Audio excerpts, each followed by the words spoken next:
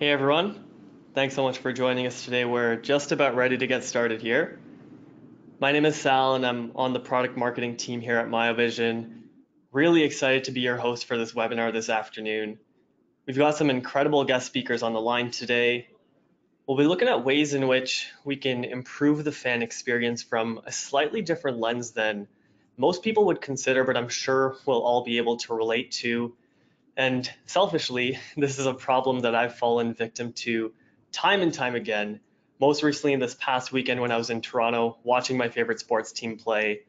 I'm sure you can guess based off the context of this webinar, but I was stuck in traffic for way longer than I was hoping to be stuck in traffic for. So, very topical for me personally, and I'm sure it's something that we'll all be able to relate to. Now, before we get into the webinar, just a few quick housekeeping items. Everyone's mics have been muted, just so myself and my co-presenters have a clear line of communication. We'd love to hear from you if you've got questions or comments. So there's a section on the tool where you can post your questions and comments. Now, time permitting at the very end, we'll hopefully be able to field some of those questions. And last but not least, keep your eyes on the prize. Of course, one lucky attendee from today's webinar will win that Miovision tailgating prize pack. So do stay tuned and keep your eyes peeled to see if you are the winner. Now, just to give you a quick high-level overview and what to expect with the webinar, first and foremost, we'll be looking at the ecosystem of city staff, consultants, engineers who work together to create, measure, and implement traffic management plans. This is where you'll hear from our first guest speaker, Paul Askin from the Ottawa Sports Entertainment Group, to learn about how he and his team have really been collaborating in the city of Ottawa to drive innovation with the traffic management plans. From there, we'll pivot into a conversation on how intelligent transportation systems and automated traffic measurement tools can be used to enhance the modern TMP, specifically looking at how the data from these tools can be used to not only help inform, but also drive continuous improvements in the TMP to enhance the overall fan experience. And last but not least, we'll hear from our friends from Burns McDonnell. They're an engineering firm based out of Kansas City, Missouri, to learn about how they've worked with a stadium out in the Midwest, save millions of dollars of infrastructural expansions just by leveraging observational data from an automated traffic measurement tool. But would love to get a better sense of who we've got in the room, just so we can tailor the conversation a little bit. So in a second, you're going to see a poll question pop up. We'd love to learn what role best describes you. Are you someone who works in traffic operations? Do you work for an engineering firm or a data collection firm? Are you someone who works with a private organization in fan or guest experience, safety, and transportation? Or do you work for the city in a slightly different capacity?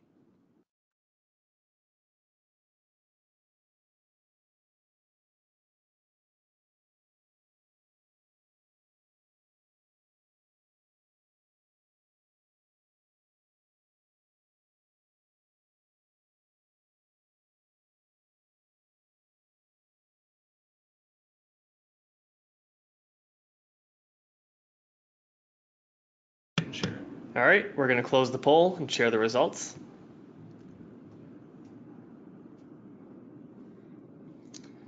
All right, so looks like we've got a heavy skew towards folks who work for engineering firms or data collection firms. Second highest, we're seeing a lot of folks in traffic operations.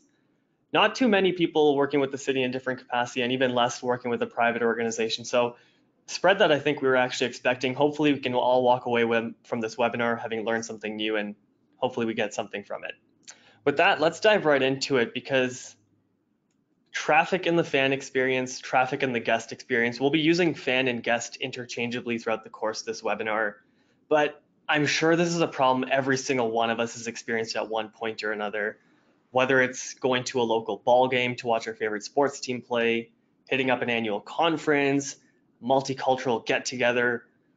All of these major events have a significant positive impact on our communities. Of course, there's that added vibrancy from them.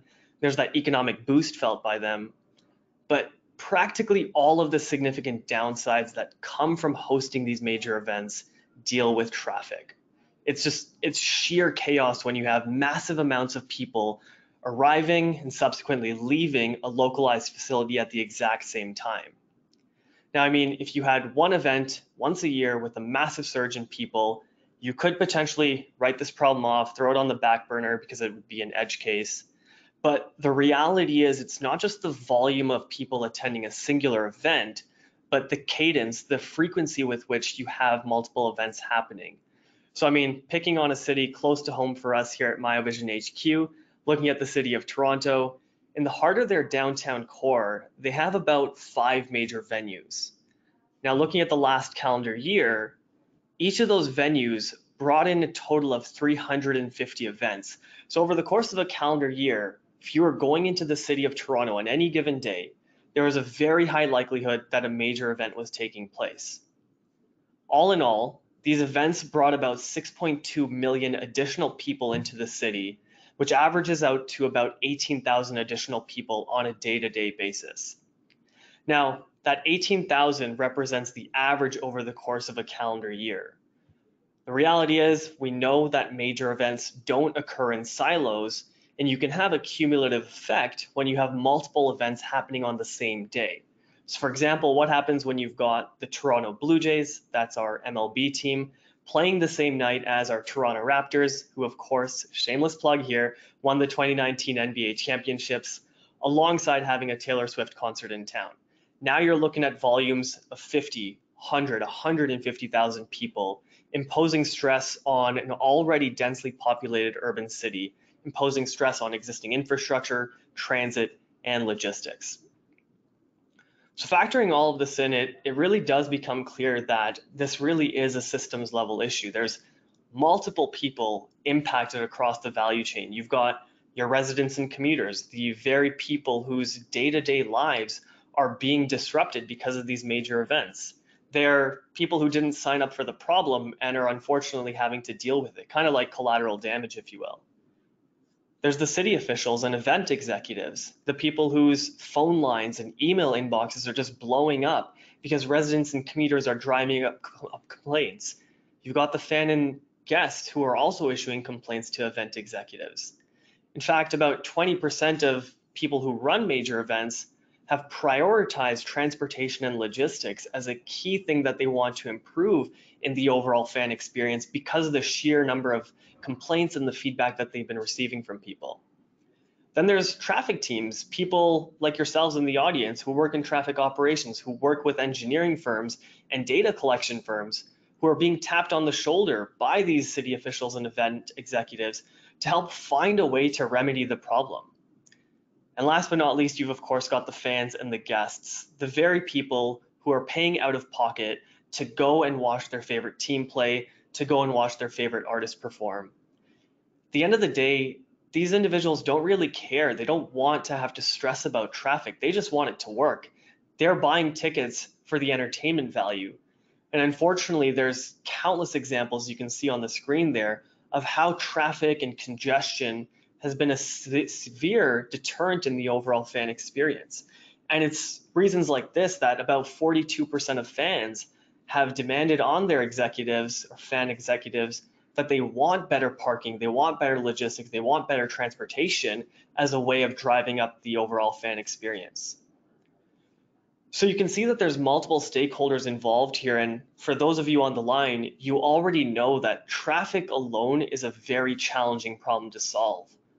When you throw in the added variable around major events, it's really important and it becomes really clear that in order to solve this problem, you need to tap into the ecosystem of support at your fingertips, working with engineering firms and data collection firms, working with people in the city and traffic operations, working with event organizers and working with technology vendors to build out a really robust traffic management plan that can ultimately enhance the fan experience.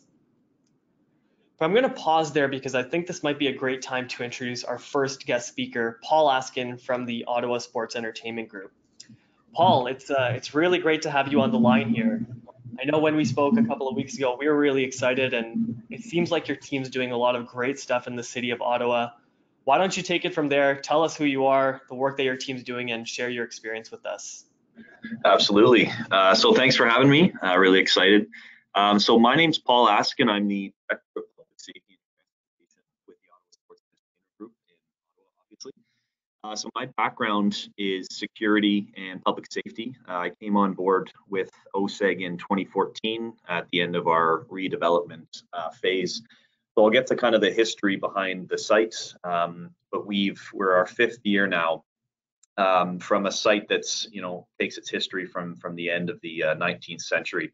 So OSEG owns three sports franchises. So we have a CFL team, a USL, and an OHL. So we do football, soccer, and hockey. It's a mixed events. It's a mixed use site. We host about 100 events a year with about 3.8 million visitors annually is our estimate. We're hoping to get that up to 5 million visitors over the next couple of years. So coming from security and public safety, in 2017, when OSEG hosted the Grey Cup and the NHL 100, both events that attracted over 30,000 people each, that was kind of when I got my start into transportation planning. So I have to give credit to our transportation demand manager, who now works back with Stantec as an associate transportation engineer, Hassan Madoun. Was a big part of all of the things that I'm going to go over. Maybe Sal, maybe we could go back to the development context slide. So just to get a sense of where we are in the city of Ottawa. So the neighborhood's called the Glebe near Old Ottawa South. So we're south of a major highway, but we're smack in the middle of a very urban, gentrified, kind of anti-development council ward. So it's really sensitive to the impact traffic has on residents, people living in the area, and sort of the pressure that the events that a place like a mixed-use stadium has on people nearby. So moving to the next slide, we've got just a sort of a picture of what Lansdowne looked like tail end of 1898. So the Aberdeen Pavilion was sort of the centerpiece of the old Lansdowne. So the historic grounds were established in 1847 with the pavilion built in 1898. So as the site evolved, there were additional buildings and then a stadium grandstand put up. So over the next sort of century or so, you can kind of see the site take form. So the next slide shows the site continuing to evolve, and the big piece here is paved surface parking, and that's a really important piece to from the past of Lansdowne, how that's fed into where we are now. So prior to the redevelopment. So we reopened in 2014, but the amount of surface parking was just massive. So the south stands of the old Lansdowne had to be torn down and redeveloped. So there's a long sort of construction period, but 2014 was our grand open back into the new Lansdowne. So we've been without a CFL franchise for a number of years. The neighborhood kind of through those years had changed quite a bit, the sort of transportation patterns, that type of thing. So 2014 for us was a brand new team of people that didn't necessarily have experience in the sports and entertainment industry. It was kind of a new challenge for the city of Ottawa in that our sports franchise, the NHL franchise, is out in Canada, which is sort of a far out suburban neighborhood in Ottawa. Plenty of parking all around it. Didn't really have the kind of need for the transportation programs that a place like TD Place does, given the neighborhood that we're in. So this is an image of what the new Lansdowne looks like. So a renewed emphasis on green space, a nice big urban park off to the east of the site. You can still see the Aberdeen Pavilion dead center there. So that's a couple buildings there that we're not allowed to touch or change. They're both heritage buildings. So the Aberdeen Pavilion's one. And then kind of in the northeast corner, it's a building called the Horticulture Building. So the site now is a mixed use. So what that is TD Place Stadium and Arena, kind of the centerpiece of this, and then a residential and retail components, which is hugely important for us. So we've got a number of unique restaurants and bars, and then we have a large condo tower, and then a slightly smaller condo tower on the other side of the site, with a number of townhomes bordering the north edge. So it's occupied 24/7. Like I said earlier, we do about 100 events a year in the stadium, but Lansdowne Park, which is a city-managed park, obviously, has has a high number of events throughout the year as well. So the Aberdeen Pavilion, the Horticulture Building, and the park itself are continually rented out as well, just for community events. Generally, sort of a different business plan than what we do. But you know what we kind of learn through this business is even those quote unquote small events can have a really big traffic and pedestrian impact. So the next slide just illustrates the difference kind of from where we were to where we are. So the redevelopment, this is a picture of the old site. The redevelopment took away 3,000 plus surface parking spaces. So we generally assume 2.5 people per car. The old CFL franchises, they weren't attracting sellout crowds. Current capacity at TD Place is 25,000 people. So even in the old days when we had 3,000 parking spaces, for the most part, most people were able to park in the neighborhood or on site. The new site, as you saw in the past pictures, all of that parking space has become the urban park. So it's a completely different site than it was for the past number of generations through the city, which is one of our big transportation demand management challenges that we've encountered. So we'll move on to the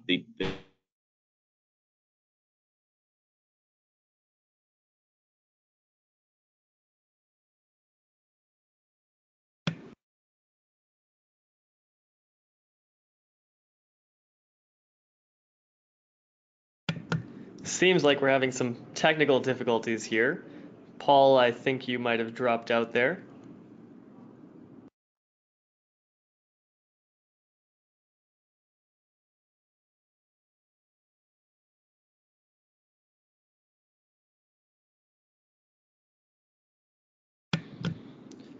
Just bear with us for a moment, folks, while we try to get Paul back online.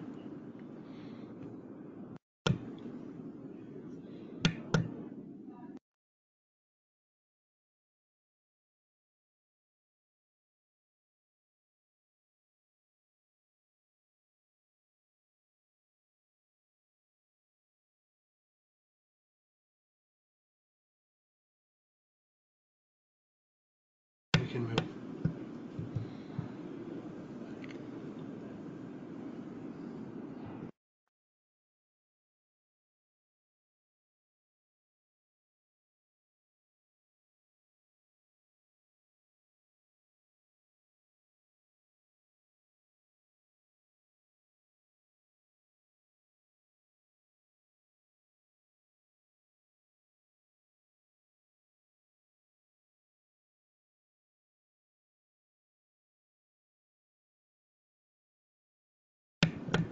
Just bear with us here, folks. Paul's trying to reconnect so we can get his audio back on.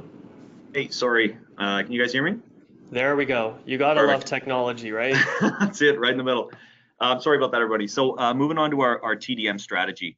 So just on my next slide here, so I'm going to talk about sort of how the city of Ottawa intersects with our transportation demand management planning. So we have a program in place in the city, and this is born out of a number of events where things didn't go perfectly. So this is a city committee that sits to ensure that event planners are kind of checking all the boxes off. And then if we aren't, or if we don't know what we're doing, especially 2014 when we're brand new to this stuff, they have the ability to advise, and then it's an approval process. So what they call this is SEAT, which is the Special Events Advisory Team.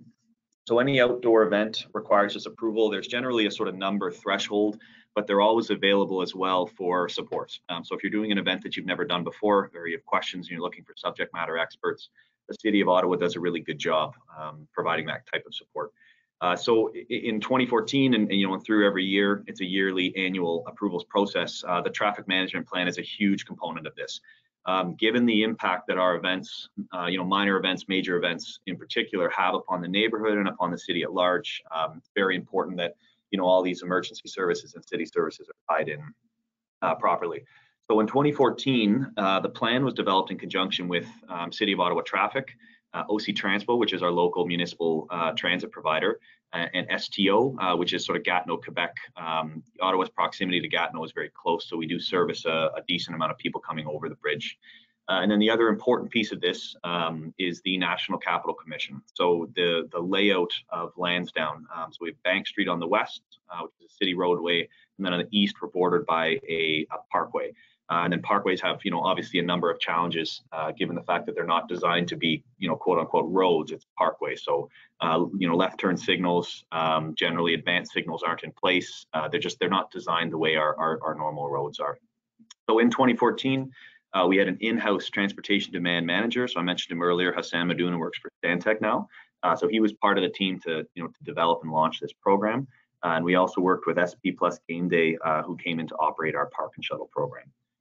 So moving on to the next slide, just to give you a sense of our modal share targets. So this was developed in 2011, which, to this day amazes me that people much smarter than me are able to look to the future 3 years prior to open and predict sort of the needs that we're going to have. So these studies that were done by the City of Ottawa, given the the redevelopment context, it was important that we had sort of outside people looking at this.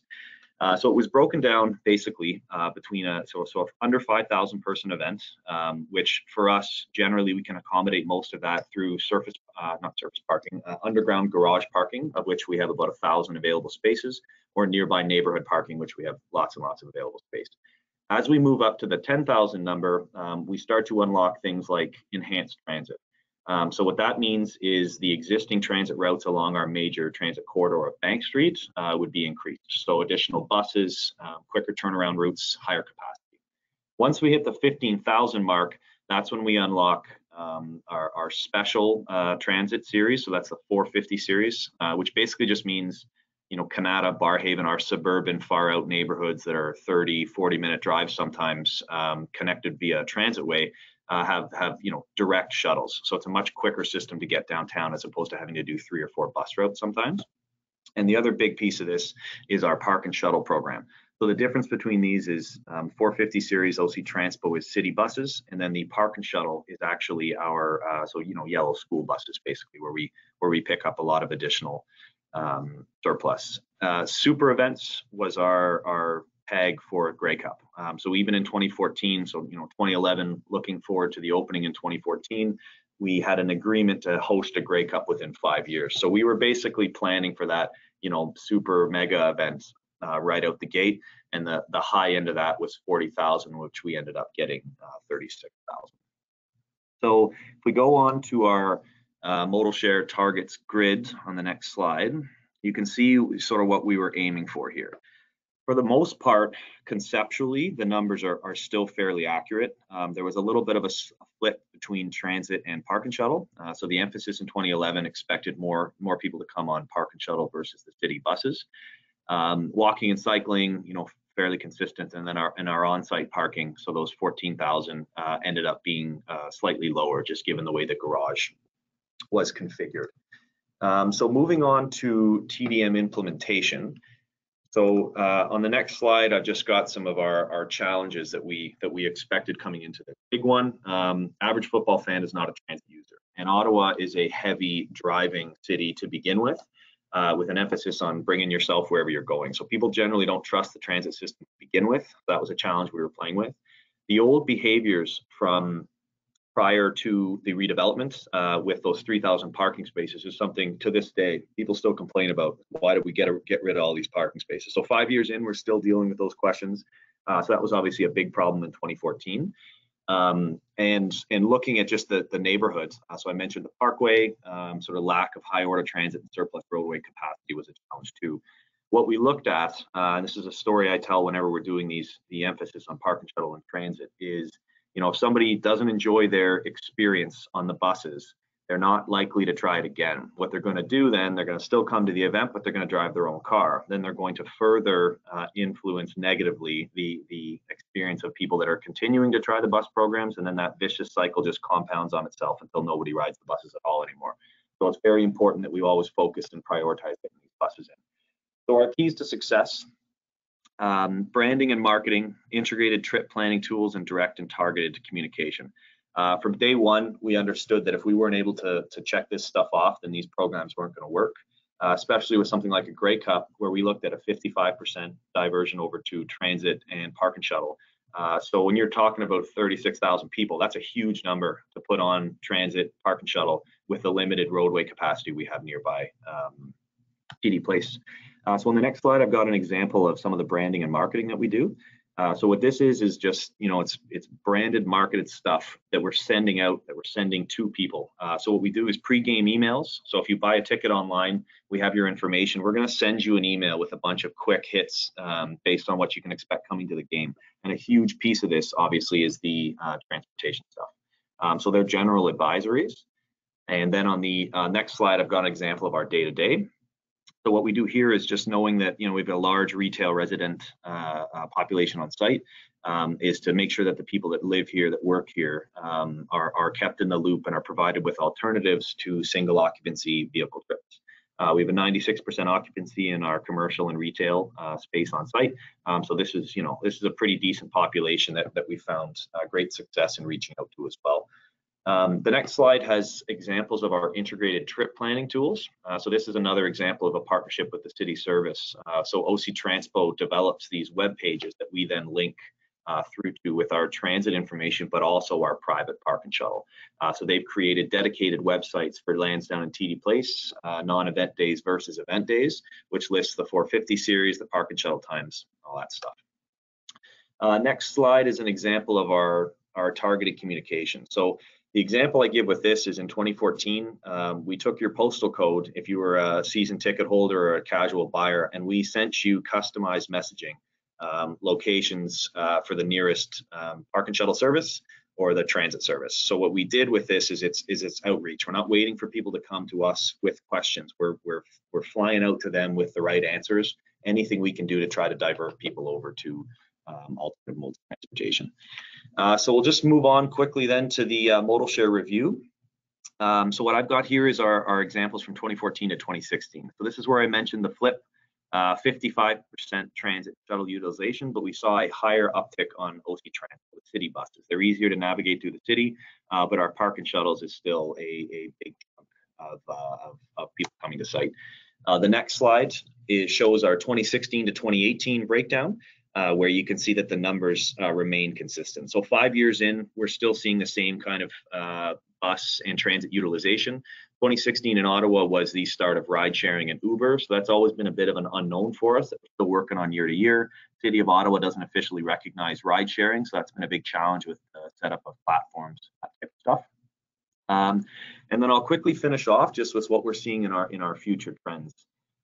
So the focus here is looking at neighborhood utilization. Where else can we park cars while still continuing to divert as many people as we can to transit, park, and shuttle? Trying to solve this ride sharing thing with the City of Ottawa. Our taxi partnership doesn't allow us to put ride sharing on site as well too. So trying to solve for that one. Light rail is coming to Ottawa allegedly at the end of the summer. So we've been waiting for that one for a while too. It doesn't necessarily connect to Lansdowne, but it does kind of bridge the gap from the outlying areas. And finally, just example of sort of city working in our benefit here is a footbridge that was installed over the canal just this past summer, which has unlocked a whole ton of additional neighborhood parking. Challenges obviously with that is that now we're impacting another residential neighborhood with tons of on-street parking. So every year is a little bit different for us, but we're currently developing our next sort of 5-year plan. So that's kind of where I think our working with Miovision comes in, as we're very interested in sort of statistics of kind of how that stuff feeds into this planning process. And that's it for me. Awesome, really great stuff, Paul. So many interesting nuggets to take away. I mean, looking at the collaboration you have with your team in the city, the emphasis on data. One thing that stood out to me, and this is again very topical, but you mentioned poor behavior is often reinforced. So if people have a poor experience with transit, they're definitely going to drive the next time around. When I went to Toronto this past weekend, I actually drove into the downtown core. It was a terrible experience. So to your point, I think you know your audience really well. I'm definitely going to jump on the subway next time around to avoid the pain of sitting in traffic. But quick question that I have for you. When you look at it, so much of the work that's done in sports is driven by data. I mean, pulling on the story of Moneyball and Billy Bean, using data to decide which players to purchase, where they should play, even using data to decide where your concession stands should be placed so you can drive up revenue. I bring that up because I know when you and I were speaking a couple of weeks ago, you had mentioned that there's an individual on your team who's handling business intelligence, whose job it is to live and breathe data. I'd be curious to learn, how do you bring him into the fold when you're building out your traffic management plan? Yeah, absolutely. So we have a business intelligence department. So there's a director. I think he has two staff plus an intern. So OSEG's taken really seriously statistics right from day one. So and I think they internally we've all learned a lot since none of us knew what business intelligence meant 5 years ago. And now I still don't really, but we're getting a better sense of it. What we do with these especially the transportation planning is surveying every guest that comes here. So even if we're getting a 20% completion rate for this, it's kind of validating, especially these modal share assumptions. 20% is not 100%, but some stats are better than no stats, and that's sort of the motto of that department. So we use this stuff in terms of our annual TDM report back to the city that Stantec completes for us. The vast majority and the bulk of that, which then guides our planning stages, comes from statistics that are gathered primarily from surveying, but also from pedestrian counting that they've done in the glebe and that the city's planning on doing on the QED side as well. So I think for me, someone who's not from the transportation world, not from an engineering background, it blows my mind the amount of conclusions we can draw that year after year seem to be really accurate. That comes out of sort of this business intelligence statistical analysis stuff. So we use it. We have it's called NPS, Net Promoter Score. So it's the way we kind of survey people. Were they happy? Are they likely to promote our sporting teams? So it guides our business plans, it guides our staff behavior, identifying problem areas where we can get better. And then from traffic management, it's incredibly important. And I think it's a huge important piece that I'm very glad we were kind of on the forefront of when we started to put this into play 5 years ago. Awesome. I think data is going to be a key focus for this presentation moving forward. But before we do that, we've got another poll question just to get a better pulse of the audience's engagement when it comes to traffic management plans. So in a second, you're going to see that pop up. But we'd love to learn, are you the type of person who owns the end-to-end process for traffic management plans? Do you provide inputs into them? Do you assist in the assessment and revisions? Or are you not involved with TMPs at all?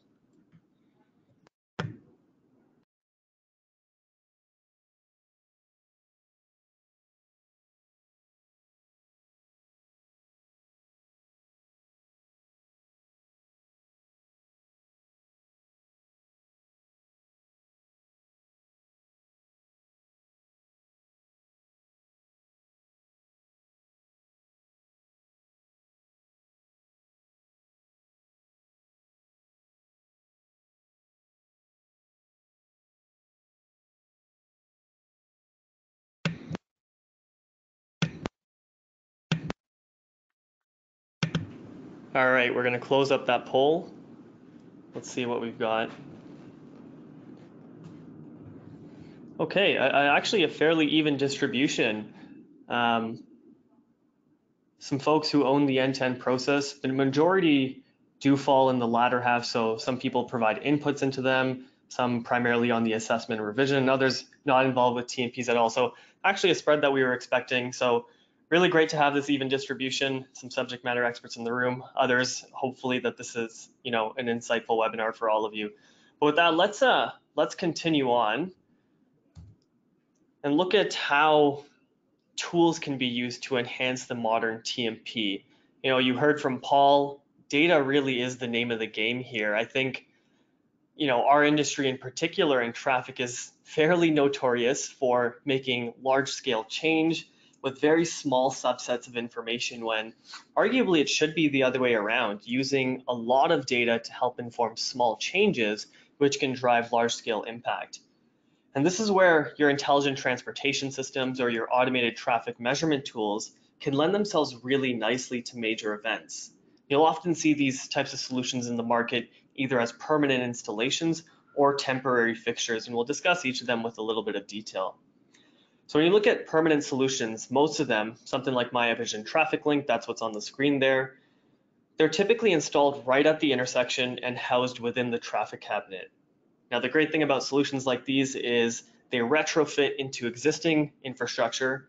They serve as data aggregators, pulling information, and using open architecture are able to share that data across several stakeholders. So you heard from Paul the level of collaboration there is with the traffic operations people, individuals at the city, his individual engineer from Stantec. So having a platform that can easily share all that information is especially powerful when it comes to building out a robust TMP.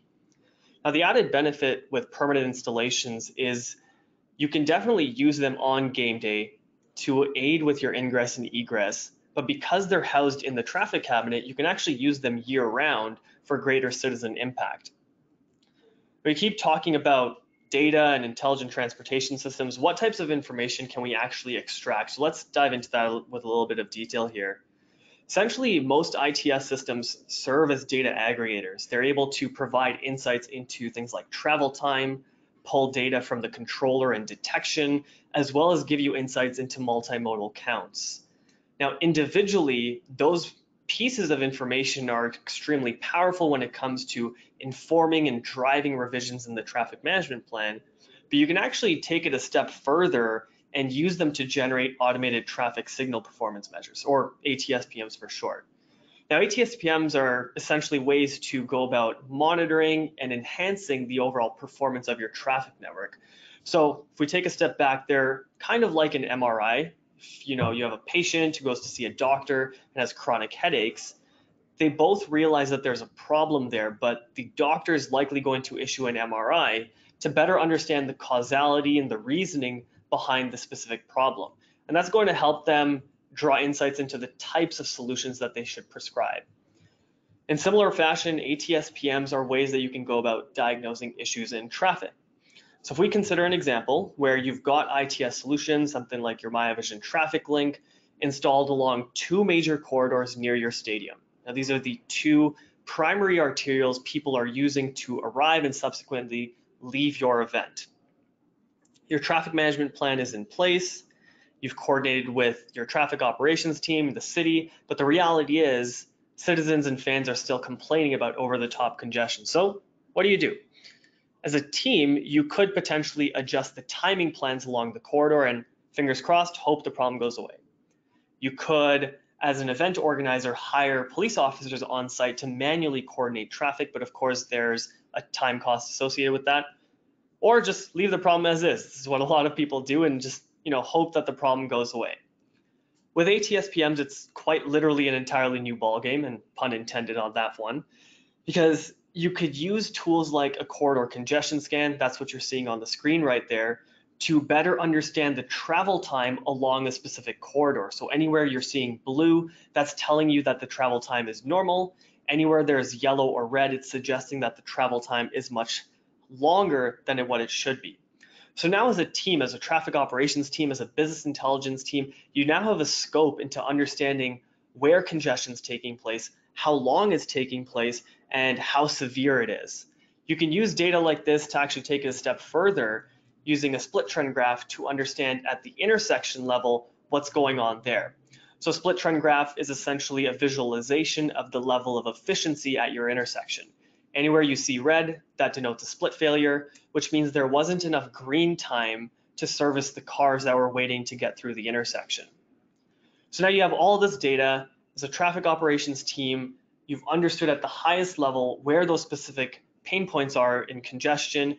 Using a split trend graph, you can diagnose it further and collaborate to see whether or not it makes sense to change your timing plans. You can decide whether you should move some green time from your minor movement to your major movement and share these insights with your major event coordinators. Of course, this is all an iterative process, right? You have your traffic management plan in place. You can use data like this to continuously revise and assess the impact of your TMP over a period of time, ultimately to promote progressive flow along the corridor, reducing travel time, and helping improve that overall fan experience. Of course, multimodal data is extremely important also. You heard from Paul on how he and his team are really focused on trying to understand the different types of modal splits. Now, with an ITS solution, you can actually have on-demand continuous counts in terms of the types of vehicles, how many pedestrians, and how many cyclists are present at the intersection. This can be powerful when it comes to informing your traffic management plan in the early stages, but also when it comes down to measuring the impact or the success of certain programs that you have around modal splits. Now, multimodal data is a shared functionality that we have with our permanent installation traffic link alongside our temporary solution, Miovision Scout. Scout's essentially a portable camera that can be used in a much more ad hoc manner. It's something that will provide you insights into travel time as well as multimodal counts. The key difference between the two systems, though, is that Scout is meant to be moved around. It's a portable solution and doesn't require as much collaboration with the city because it's not housed within the traffic cabinet. So as an event organizing team, if you wanted to use this to, say, measure pedestrian flow within the actual stadium, this is a potential use case with Scout. You could use it to decide where you should best position your ride sharing apps, or it can help you identify specific choke points in the stadium, all potential applications of a more portable solution. I'm going to leave it at that, though, because we actually have some folks on the line from Burns McDonnell, Paul Plotis, and Timothy Cope, who have some firsthand experience working with Miovision Scout to help inform recommendations around a stadium. So Paul, Tim, thanks so much for being here today. We're really excited to have you on the line. I know when we spoke a couple of weeks ago, we were really intrigued with the work that you were doing at Arrowhead Stadium. So why don't you take it from here, introduce yourselves, and tell us about the work that you've done. All right, thank you. I'm Paul Plotis with Burns McDonnell. I've about 30 years of experience with traffic engineering, and Tim's here with me. Go ahead. Yes, Tim Cope. About 4 years of experience also at Burns McDonnell, working underneath Paul. All right, so the project, Jackson County approached us with a concern that both the chiefs and the county had with pedestrians bypassing the bridge and crossing a heavily traveled road with after ball games. And as you can see on the figure, the bridge that we're talking about is between the main parking area of the stadium and what we're calling Lot L. And so what we did is their first approach to us was with a solution of what's going to cost to put it in a second bridge, or can we widen the existing bridge. We talked to them about a different approach to the project and actually quantifying what the problem actually is. And Tim will take over from here and talk about a bit about what we did for this actual project. Yes, sure. And if we could proceed to the next slide. And so after Jackson County had presented to us the problem that they were receiving complaints about and experiencing, and we had suggested taking more of a quantitative look at what sort of pedestrian behaviors are going on that they experience after the full capacity games at Arrowhead Stadium.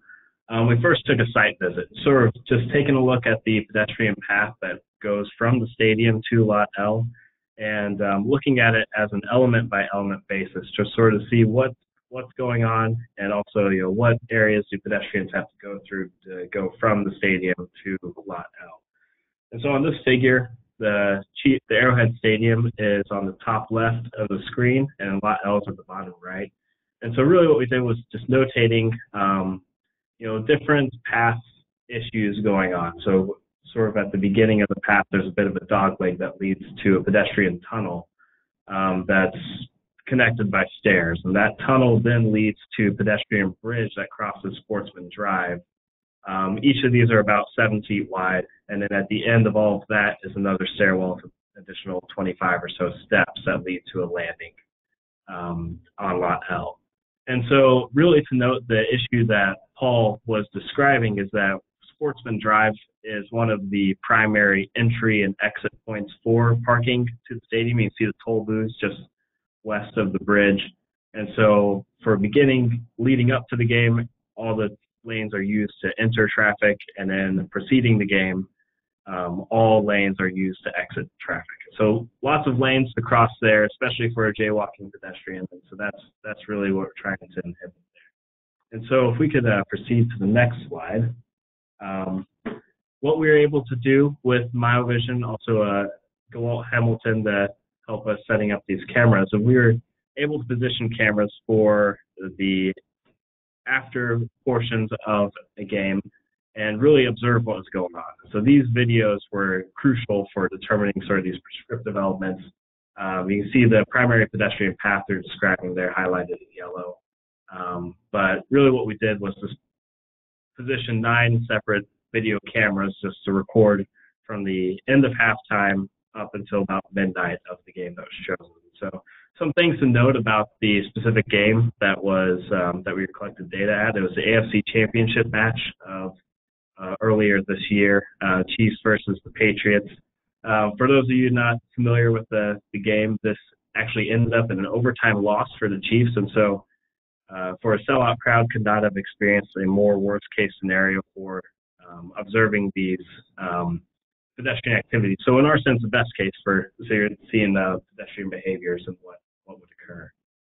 So if we can proceed to the next slide. Really the meat of this project was comparing the side-by-side videos so that we could see overall what is going on and see what sort of decisions people are making. So this slide here is an example of that, showing from left to right sort of the primary path of what we're observing.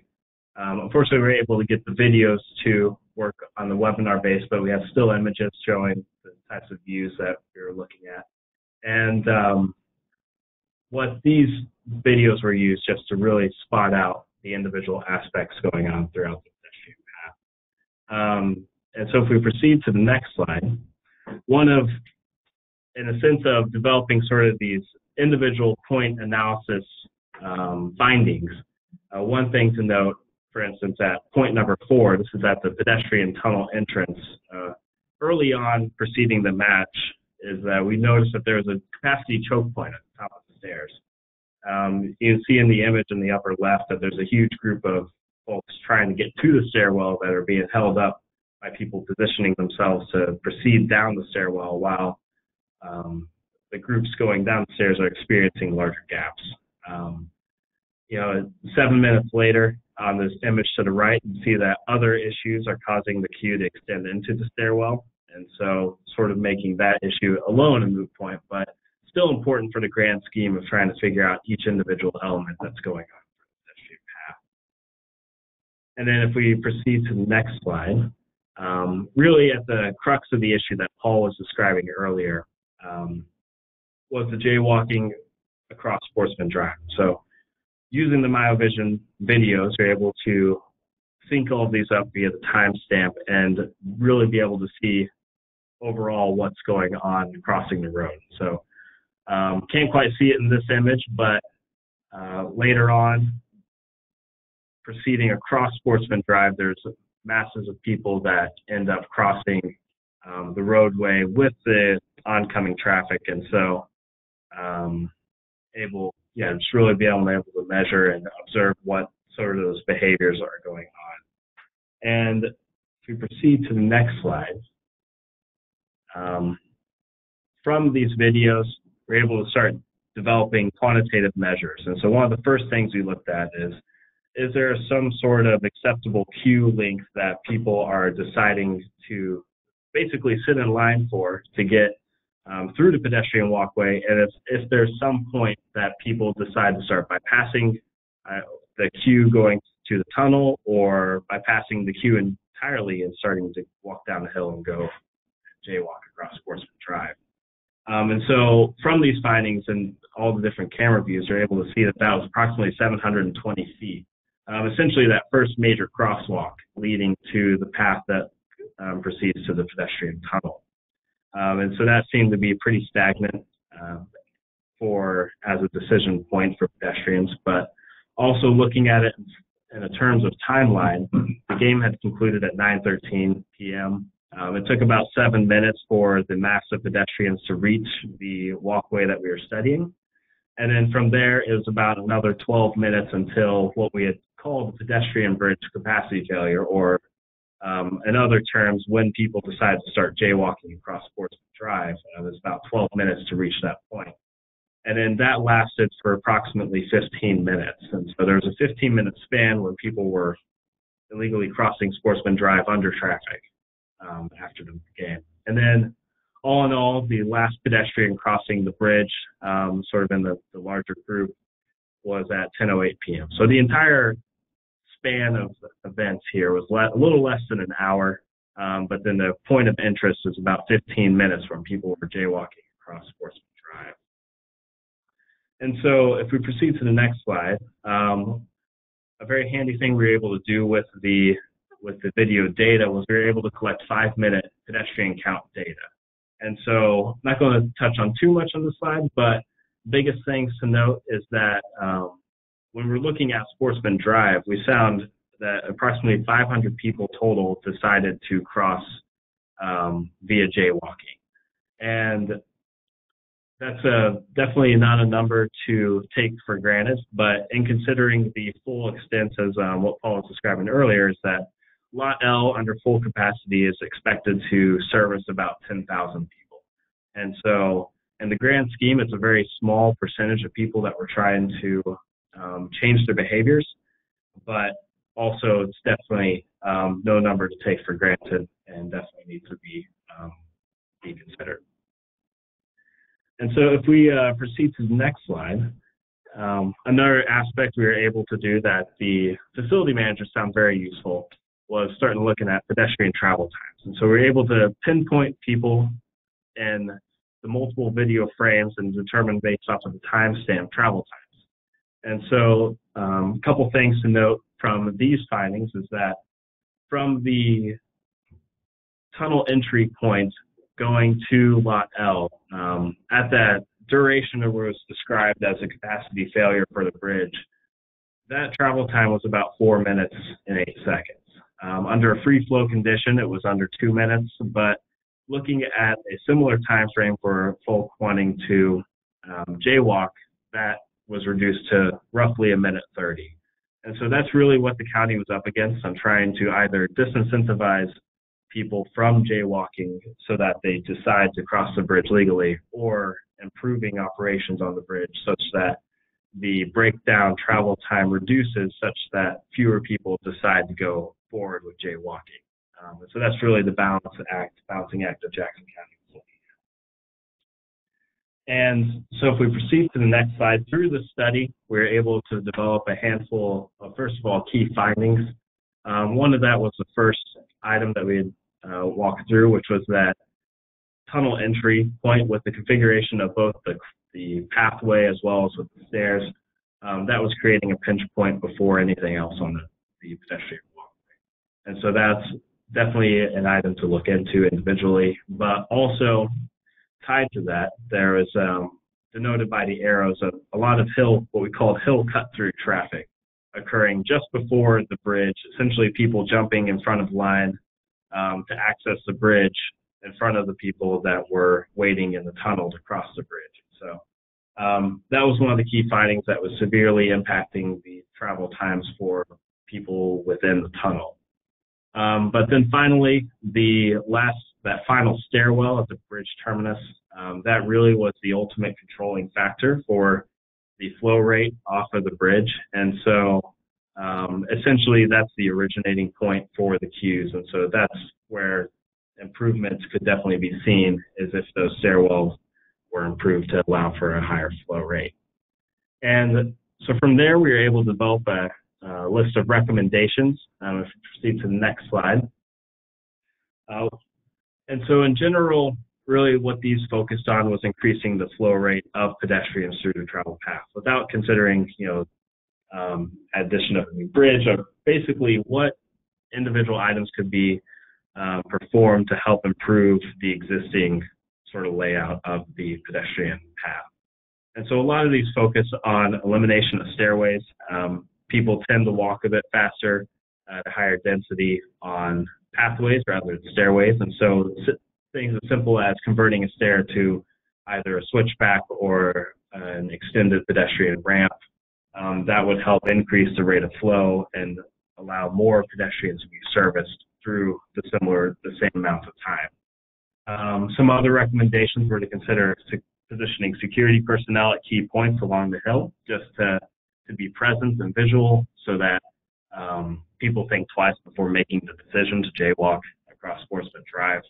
But also there were some prescriptive elements as simple as point number 6 of removing portable restrooms from the landing area of Lot L. So maybe spacing those out throughout the parking lot instead of having in the consolidated area so that people lining up to use the restrooms would not impact the people trying to exit the pedestrian crossing bridge and blocking those wanting to get to their vehicles.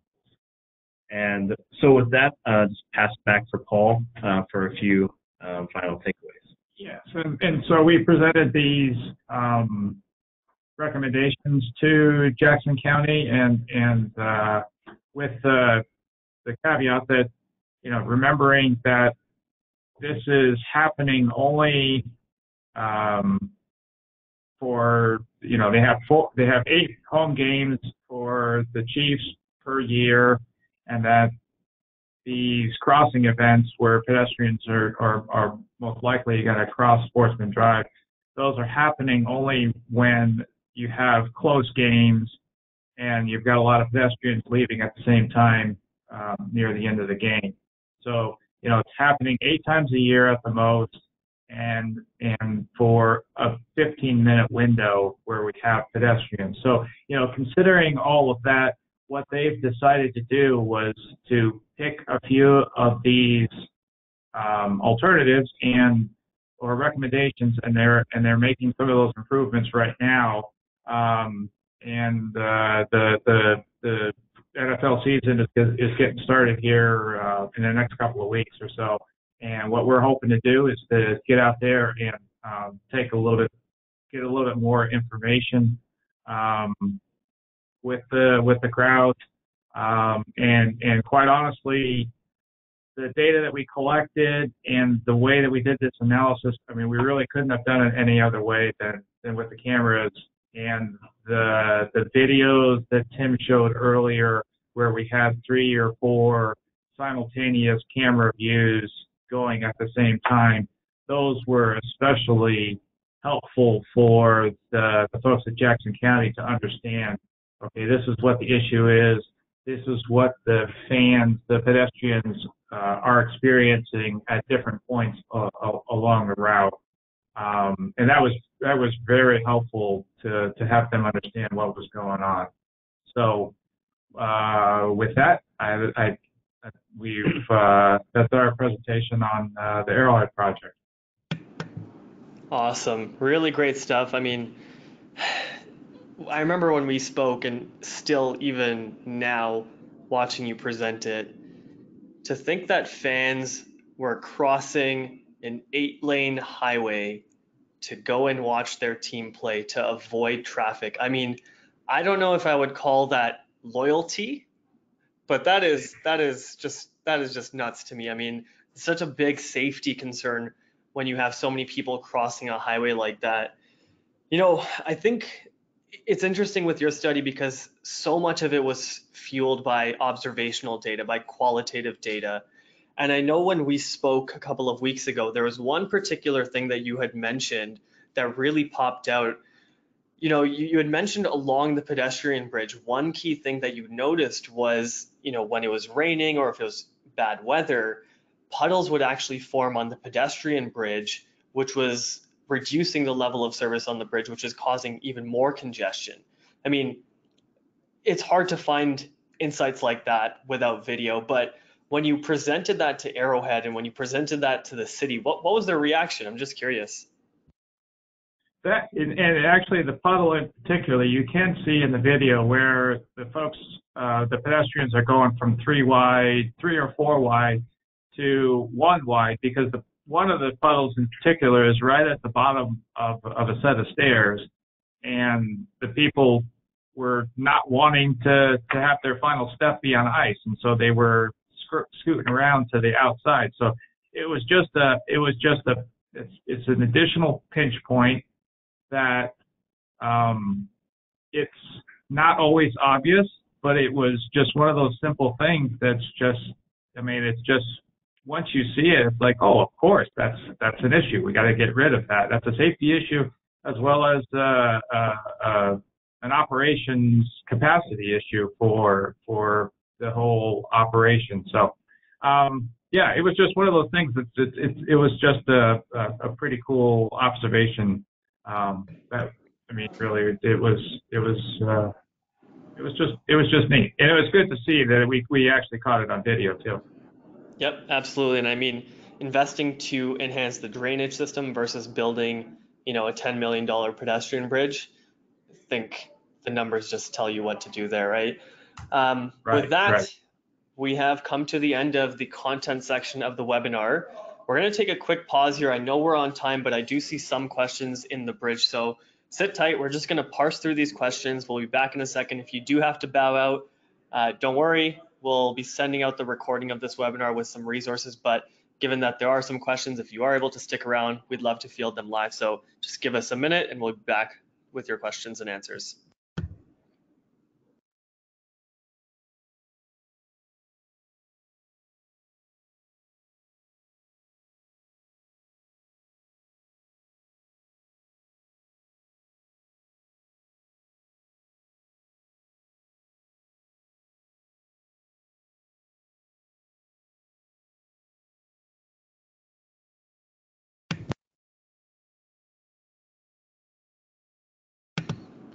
All right, Paul Askin from Ottawa, are you still on the line with us? Yep, I'm here. Excellent. So we've got a question for you. It's coming from Brandy. She's wondering how you're collecting the modal share stats. So that's entirely based out of our surveying, our post-game surveys. So we've, and this is something that we look at year to year is the number, sort of the turnover rate we get from these surveys. So depending on the event, we usually get up to like 20% would kind of be a high, sort of a high completion rate for us. But the modal share year to year now is entirely derived from those survey results, post-game surveys. Excellent.